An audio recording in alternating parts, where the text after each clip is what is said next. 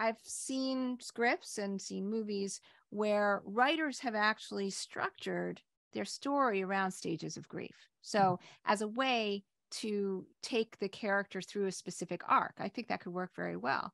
But I'm also very curious about these stages of grief. Have they changed over the years? Do you believe in them? Do they exist? What are they? That's a great question, because what I've found again in doing my grief counseling, and then also my own personal life, is that while the stages are helpful in providing some sort of framework for normalcy, it is not linear. And every single person in our grief groups, and then of course myself included, and then the authors of this book, it's never linear.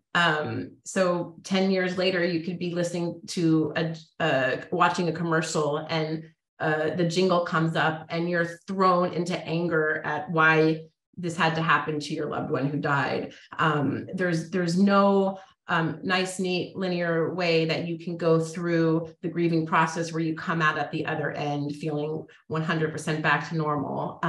In fact, your life is never normal. What? Right, isn't that last one acceptance, right? Acceptance, you're fine, everything's good, yay, end of movie, right?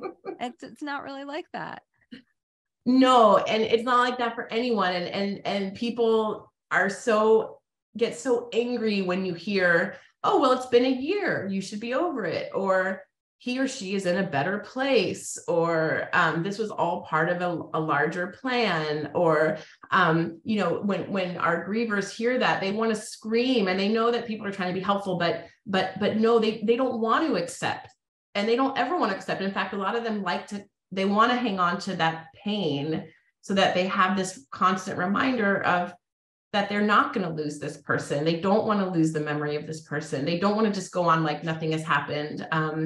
And so acceptance is, you never really accept this loss. The loss is indelible. It never goes away. That person or thing is never coming back.